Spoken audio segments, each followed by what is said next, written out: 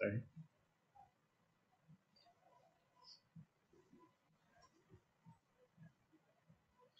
In the name of the Father, the Son, the Holy Spirit, one God, amen. May the Lord bestow upon us his blessing, mercy, grace, and wisdom, both now and ever into the age of all ages, amen. Wishing all a blessed feast of the palms and of the entry of the Lord into Jerusalem. As you know, this is all a great major feast, one of the seven in the calendar of our church. And even though it's in the fast, it's more of in connection with Lazarus Sunday, it's more of a segue or a connection or a link between the Great Lent and the Great and Holy Passion Week. As you know, yesterday we celebrated in the annual tune, right? And today is the festal tune. We're still fasting this whole time. In the early days, not sure if you knew, actually the Lent and the Holy Week were separate. The Church and her divine wisdom decided to connect the two, so we prepare for the Holy Week with the Great Lent.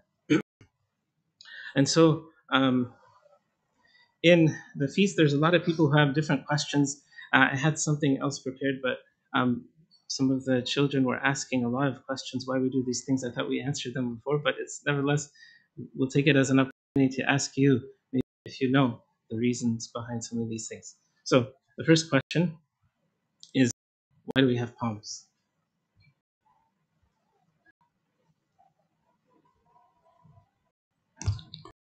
What do they represent? No one knows? Okay. I'll wait. No? Yes. They put the palms on the floor, yes, for the Lord to trample upon, yes, but they also carried in their hands.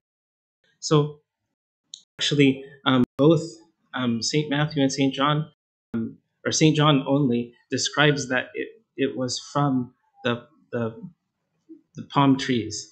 But the other evangelists just mentioned it was from the trees.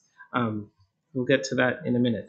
But a couple of years ago, we said there's three main reasons. One is because we said glory to God in the highest, right? And our peace and goodwill towards men. So the palms were the highest trees available. So they're saying to the Lord that he is above all. He is the king. He is the one that is above all of us.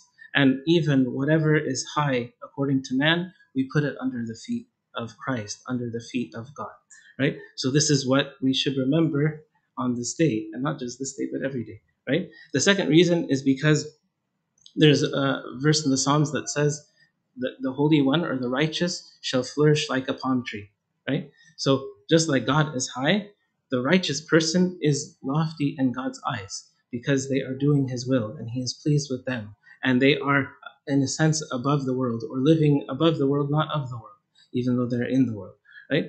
So we also are reflecting that the Lord Jesus Christ is the holiest of all. He is the great high priest.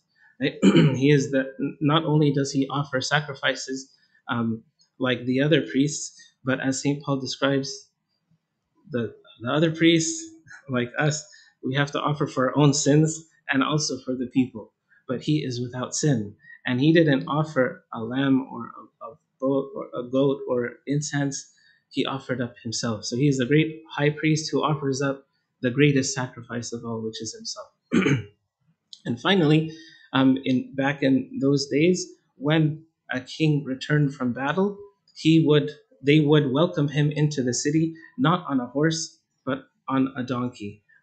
Not Usually there would be chariots and things like that, but this was a symbol of victory, and the palms were a symbol of victory. And they also used to use another kind of branch.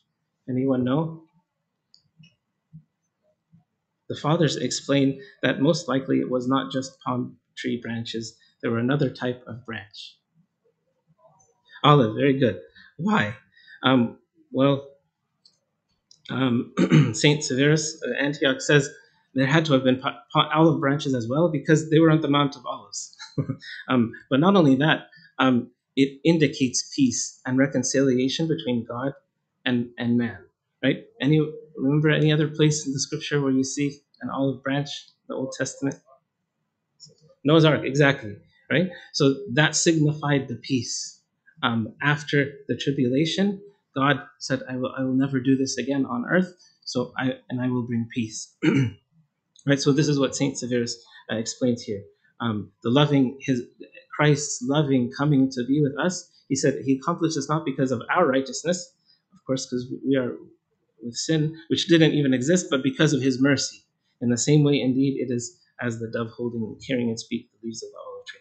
Okay, so um, that's the reason why we have the palms and the olive branches. Well, I kind of already mentioned the donkey, but what does the donkey symbolize other than that? Other than that, he is king. Yes. Yes, because he came in humility, right? Even though he's the King of Kings and the Lord of Lords, he humbled himself, right? As to teach us this is the way, right?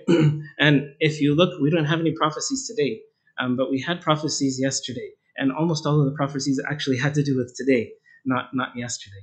There are a couple that have to do with resurrection, but primarily, there were prophecies of Palm Sunday. As we said, they come as a package, as a preparation for Holy Week, and as a culmination of the Great Lent.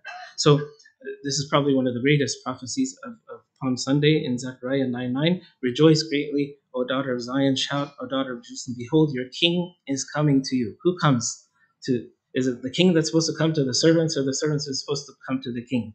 Right? This is the great humility of our Lord. Right? He is just in having salvation.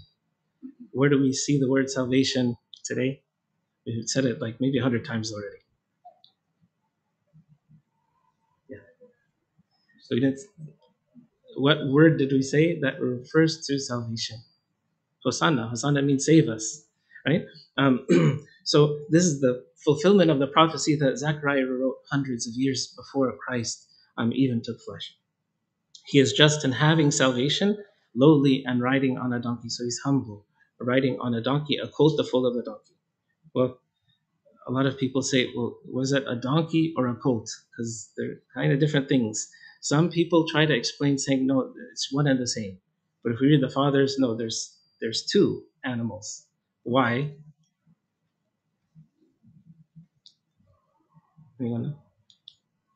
Okay, we'll get into a second. I'll let you think, right? But another prophecy that we read yesterday was in Genesis 49, where Israel or Jacob blesses his children, the 12 tribes, right? And he kind of doesn't really bless the first three, um, for the reason being he wants to elevate the blessing of Judah. Why? Because Christ came from the tribe of Judah, as well as King David, and so on. So that's why they say the son of he was proclaimed as the son of David, even though the Christ himself did not like or prefer this term because it was maybe too bold of a statement, or the Israelites misunderstood this term as the worldly king. So today they were glorifying him as a worldly king, and he said, "My kingdom is not of this world." So that's why he preferred the term "Son of God" or "Son of Man" in comparison to the Son of David. So anyway, in this blessing of Judah, it says that this righteous one that will come from the tribe of Judah will bind his donkey to the vine. And the fathers explained this to be more of a union between all of us and Christ and the church, right? As he says, "You are the vine, I am the vine dresser," or "My Father is the vine dresser." I'm sorry. Um, and so here's the union of Christ to that Christ makes of man to God through Himself. Okay, I already said the other animal here is the colt. So basically, the fathers explain that the donkey relates to Israel, because, like the prophecy says, the donkey does not know its master. Right? Even though God kept coming and blessing, they rejected Him. Right? And on the other side, the colt, the one on whom no one sat, that was far, that the disciples had to get from another place, and they brought to him, and Christ willingly, or he willingly accepted it, willingly accepted Christ to sit on it. So this is the symbol of the Gentiles who came from afar, were not originally accepted, but God wanted to bless them and to be enthroned in their. These are us, right? The Gentiles. And so both are loosed from their bonds through the apostles here, who are the priests of the church, and they brought these things to Christ, that Christ would reign over them, right? And here the loosing of the bonds, that's what happened yesterday when Christ told the disciples to loose him, to loose Lazarus, because he was resurrected, but he was still, um, in a sense, wrapped with these burial clothes. Um, and so, who did Christ ask to loose him? The apostles. So this is a symbol here of the sacrament of the repentance and confession, where Christ asks all the priests of his to loose the bounds of sin of his children after they repent. Okay. Any other animals that are mentioned indirectly today? There's two more very important ones. So actually, on the 10th of Nisan in the Jewish calendar, um, it was they were preparing for the Passover feast. And what's the most important animal in the Passover? The lamb, right? So on this day, the lambs would enter into the city, most likely through the sheep gate. That's why it was called the sheep gate. Sorry, I got ahead of myself. So we'll go to this one. Apologize. Okay, let's just go to the lion first. Okay, so the lion, the tribe of Judah, right? Same thing as we were saying from Genesis 49. Right? And this is pretty much word for word, with a few exceptions. Jacob or Israel says, Judah, you are he whom your brothers shall praise. The name Judah means praise. And so that's another reason why Christ came from the tribe of Judah, because he is being praised today, right? As God and as King and as Lord and as Savior. It says, your hand shall be on the neck of your enemies, the devil. So here's the victory with the palms. Your father's children shall bow down before you. Here's the worship that we offer him today. Judah is a lion's whelp. This is the power of the lion, the king of every animal, right? He bows down, he lies down as a lion. Here's the death of Christ on the cross. And as a lion, who shall raise him, right? This is the resurrection. And then it says, the scepter shall not depart from Judah, that he shall be king forever. Okay, so that's where we see the lion today. There was not really a lion on the day, but here's the symbolic reference. Okay, and then the lamb, as I already mentioned, as it says, the lambs were brought in to be selected, to be inspected, to be cleansed, and to be prepared for the Passover. So Lord enters as the Lamb of God who carries away the sin of the world, and he is the lamb also to be sacrificed on the great Passover day. And so this is, and actually there was a gate for the king, there was a gate for the sheep, but all the gates are for the Lord, right? We ask him to enter into our hearts anyway and every way. And this is, I think, the main point of what we are trying to accomplish in our prayers today. They also threw garments, right, on the ground, on the donkey, the colt. Why? Kind of a hard one.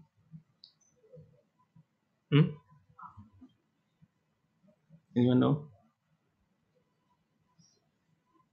Okay. So remember in Genesis, right? What happened with the garments, right? After Adam and Eve ate and they knew of their nakedness and they began to know evil, they already knew good, but they began to know evil, and then they were ashamed and they hid. And after they realized their mistake and God pointed it out to them, right? They had sown for themselves clothes of fig leaves. This is why Christ curses the fig tree tonight or tomorrow, right?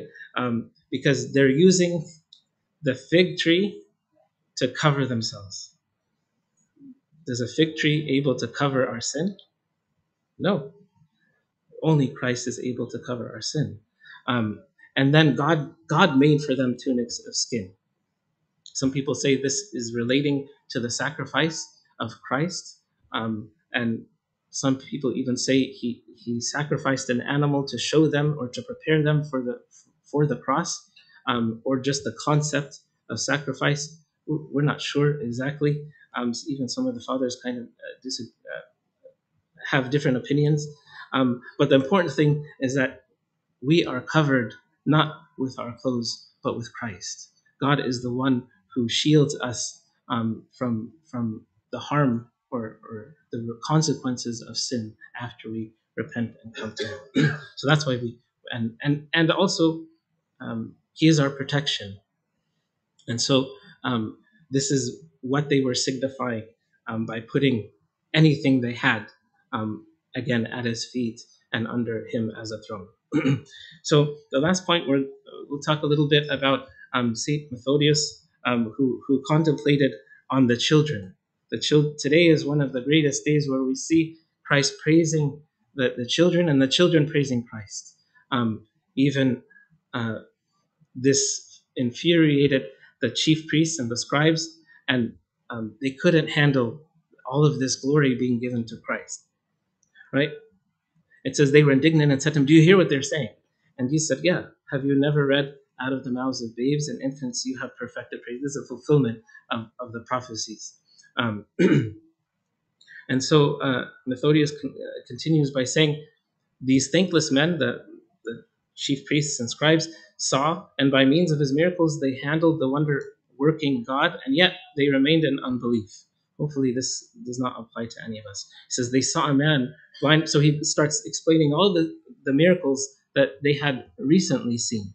They saw a man blind from birth last Sunday, proclaiming to them the God who had restored his sight. They saw a paralytic 2 weeks ago who had grown up, as it were, and become one with his infirmity, at his bidding loosed from his disease. They saw Lazarus yesterday, who was made an exile from the region of death. They saw all these things, right? And they heard that he had walked on the water. They heard of the wine that he had turned from the water. They heard of the bread that was eaten, the multiplication of the 5 loaves and the 2 fish. They heard that the demons had been put to flight, the sick restored to health. Their very streets proclaimed the deeds of his wonder. Their roads declared his healing power to those who journeyed on them. All Judea was filled with his benefit. Yet now, when they hear the divine praises, they ask, "Who is this?" What a funny question. I think it's pretty obvious, right? And the reason why I bring this up is sometimes we also, how many wonders and miracles do we experience in our whole lives, or even part of our life, of how great God is. And then sometimes we come and ask, well, who is God? Where is he? What is he doing? Like, we don't want to be like these people. We want to be like the children, right? who with a pure and loving heart are praising him, rejoicing in him, and not overthinking who he is, right? Then he continues with what he's saying, "Oh, the madness of these falsely named teachers, oh, incredulous fathers and foolish seniors, not ours. The children acknowledge their creator, but their unbelieving parents say, 'Who is this?'" He says, "The age that was young and inexperienced sang praises to God, while they who are old in wickedness inquired, 'Who is this?'" Infants praise his divinity. This is what we want to be like. That's why the Lord said you have to be like a little children, to do this, to praise his divinity in your life now. uh, Children piously offer the sacrifice of praise, while profane chief priests are impiously indignant. Um, so in summary, we see the palms and the olives that reflect the peace of God, the kingship of God, the highness, the great high priest who is king, priest, and prophet, right? We see the donkey and colt that the Lord is saying, I'm going to be Lord over the Jew and Gentile alike. There's no one who's not going to be limited from coming to me, as long as you come humble and loving and willing to be his servant and asking him to cleanse you from your sins, he will accept. So this was a transformative understanding of who God was. He was not just the king or Lord over a select group of people. God wants to be the God of all and the King of all. Question is, will I let him or not? Um, we see the power of the lion, of God's power, but also his humility and his love, willing to sacrifice himself as the lamb, right? So we respond as the young children, glorifying him and raising our hearts to him in every day and in every way. Um, so just one last thing, and we've mentioned this before, but basically these next few days are, I think, one of the best and holiest and most important for our spiritual growth. Even if we can't attend, we at least we contemplate and we grow um, in our communication with Him, realizing that God is King on His throne today, but He's also King of the cross, right? And this throne is one and the same. And so, the same thing with the crown of thorns, one and the same. The crown of thorns is the crown of glory. And so, when we come to Him, right, we should also be willing to come any place, whether it's the cross or Gethsemane or the suffering. We rejoice in just being with our King. So may the God of grace give us the blessing of today, but also this blessed week. We can die and rise with Him. Glory be to Him now and from to the age of ages. Today the sayings are fulfilled from the